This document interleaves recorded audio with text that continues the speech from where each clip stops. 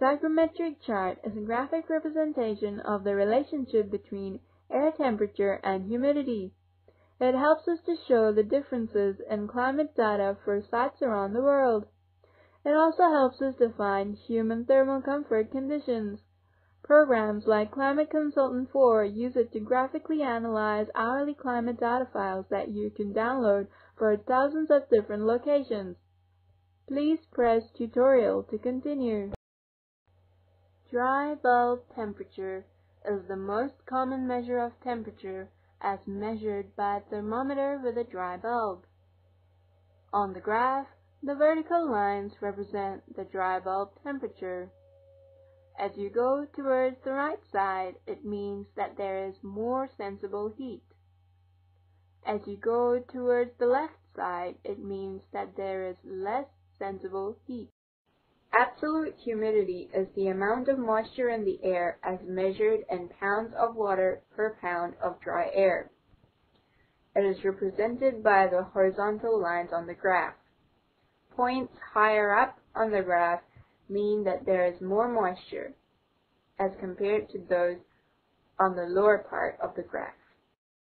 Saturation line represents the fact that air can hold more moisture as the temperature increases and less moisture as the temperature decreases, which means that as it gets colder, moisture might be precipitated out in the form of dew, fog, rain, or snow.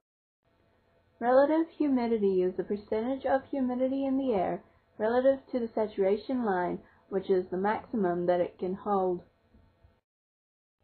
Wet bulb temperature is the temperature as measured by a thermometer whose bulb is surrounded by a damp wick. Thus, evaporation will make it cooler than a dry bulb temperature. Dew point temperature is the temperature of an object that will cause water to precipitate out on its surface.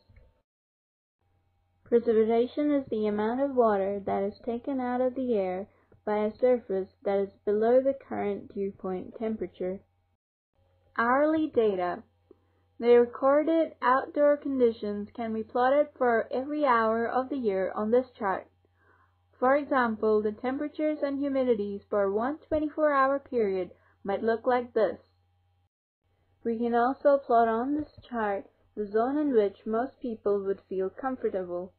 In winter, when they are wearing more heavy clothes, and in summer, when they are wearing few lightweight clothes.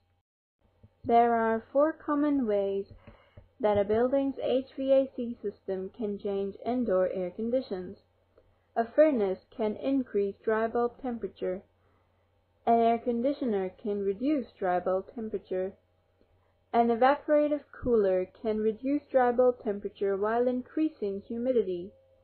An air conditioner can dehumidify air by cooling it below its dew point, which will precipitate water out of the air, and then the air can be reheated to a comfortable dry bulb temperature, but now with a lower absolute humidity.